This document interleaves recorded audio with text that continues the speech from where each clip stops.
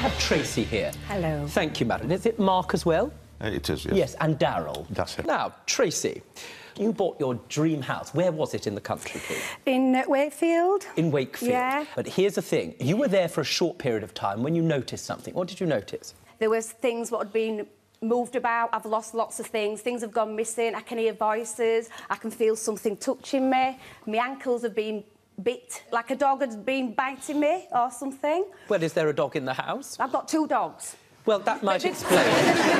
The big dogs, the big dogs. So they're not. I mean, I'll know. Right. If they start biting me, I'll tell him. But then I've looked at my ankles. What's all this? I don't know where it's coming from. Yes, I take your case very seriously because it's serious to you. I may be somebody who doesn't believe in ghosts or am completely agnostic to whether they're real or not. It's not important for the purposes of this case.